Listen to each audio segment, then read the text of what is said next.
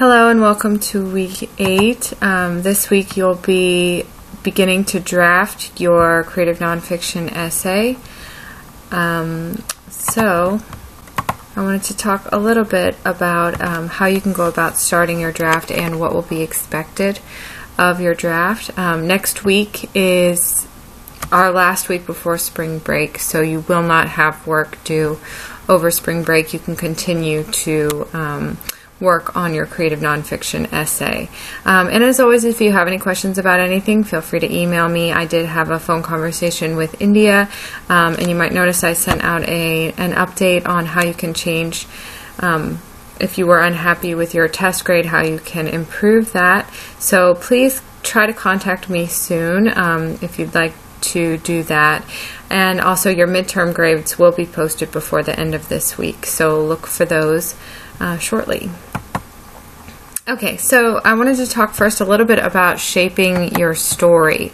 There are no real rules to creative nonfiction writing. There's no set way to go about writing it. On the next slide, I'm going to show you some examples of possible structures or forms your story might take. But if none of those appeals to you, feel free to strike out in your own way. You can even use some poetry. You can mix genres. You can do whatever you want with this, because ultimately the only rule is that it should be in your own personal voice and it should be unique to your perspective, because that's part of the reason why people enjoy reading creative nonfiction in the first place. One way to kind of get at your voice or find the structure that you want to get at is to write the story out full. Some of you may have done this already with the previous exercises that we did. You may have located the story that you wanted to tell. But write the story out full with all of its parts, all of the information, all of the backstory, everything you think is important. And then you can use that almost like clay and shape it from there by rereading it for the most interesting part, and to find the narrative arc. So where does the exposition start, the rising action, the climax, the falling action? Is there that narrative arc in there somewhere? And can you locate that and pull that out of all of the material you have around the story? Another thing to do is to see your I as a character. So find that distance between yourself and the I in your story will often help you find the shape. If you're able to back up from it and see the I as a character separate from yourself, you can ask yourself questions like, what has the I learned? Is the I then dynamic? Do they change throughout the course of the story? And is the I a rounded character? If you were not yourself, would you see the I as being dynamic and round? And then how can you shape your story or expand on your story or form your story in a different way to get at this purpose? Another thing to think about is scene. So set the scene in your story.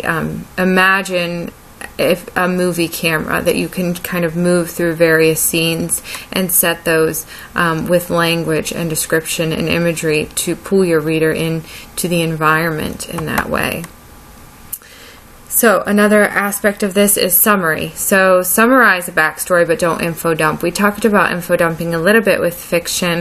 That's when you suddenly stop your narrative in order to dump in a bunch of information, and oftentimes this will throw the reader out. I'm sure some of you have read something like this where all of a sudden there's just a mass of information that seems kind of out of place put into the center there. So think about the way you can kind of summarize any backstory that's important, but do it in a narrative way so that it keeps the pace of the narrative and isn't kind of a shock to your audience in that way. And then also an important part of creative nonfiction is the aspect of reflection. So we're not just telling a story about the I. We also, because we are the I, we embody the I, have this power of looking back on the story from our vantage point and reflecting about what this story means. So the reflection is really your interpretation of what has happened in this story. So after you write the story, kind of as you're rereading it, reflect on it. What deeper things have you learned from this? What could your audience or you take away from this?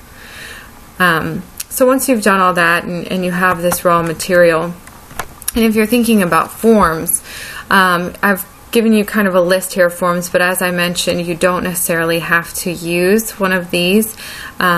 But if you feel that one of these fit your narrative well, then go ahead. So chronological obviously goes through time in an even way. That's kind of the more typical story structure of the narrative arc, the beginning, middle, and end. This happened first, and it led to this conclusion. The next form is segmented. So you may jump around in time. You may have a small segment from when you were 5, and then jump to when you were 15, and then back to when you were 7, or segments from different periods of time. If it's not directly about yourself, for instance, say you're writing about your grandfather, you may go back and forth with different segments of things. Another option is the framed story. So that's where maybe you start in the present, and then you go to the past, and then you come back to the present. So the frame is like the same thing at the beginning and the end, and then the same thing in the middle. Another option is the compare and contrast. So you could compare and contrast your life to a movie star or something, or another aspect of your life, or two different research things that you're studying. Compare and contrast. The next one is the epistolary. That is a series of letters, so you could write it with that form through letters to maybe your grandmother or somebody else. The next part is a lyric essay, which works similarly to a lyric poem, and that's focused on imagery and emotion.